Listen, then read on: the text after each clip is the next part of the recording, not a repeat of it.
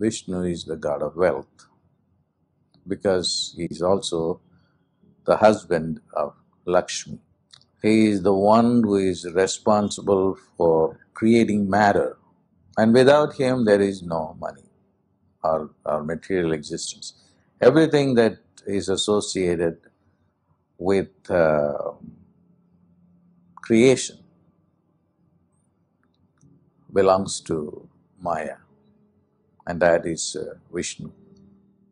There are special time, astronomically significant time, when Vishnu's energy becomes available, when he gives blessings to people. He descends into the earth plane.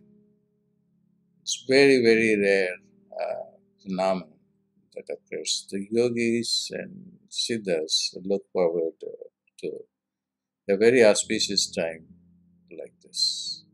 Now, Vishnu is the Lord of the earth plane. He is totally in charge of creating matter, which is car, home, luxury, all these things are associated with Vishnu. So what do you do during that time?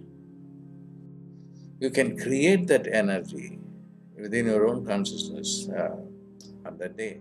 How to create the Vishnu's energy, the Vishnu's space, Vishnu's time, because in the understanding of the yogis, space and time could be created by sound waves, because after all, according to the Vedic system, space is not empty.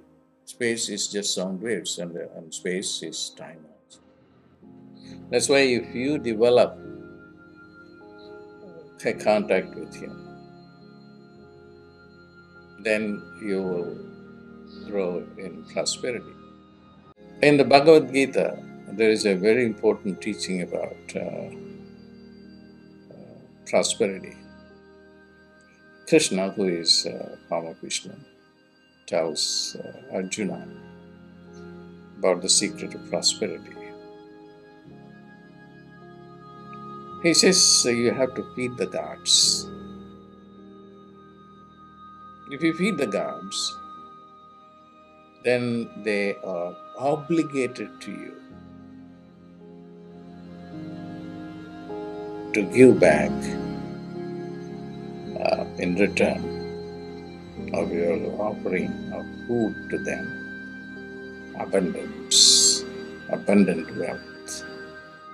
These deities or gods and goddesses do exist. But once you have satisfied them with offerings, they will come and give you abundance. That's why I'm very particular about promoting fire labs. Fire labs are means through which you can communicate with the divine and send your offerings to them.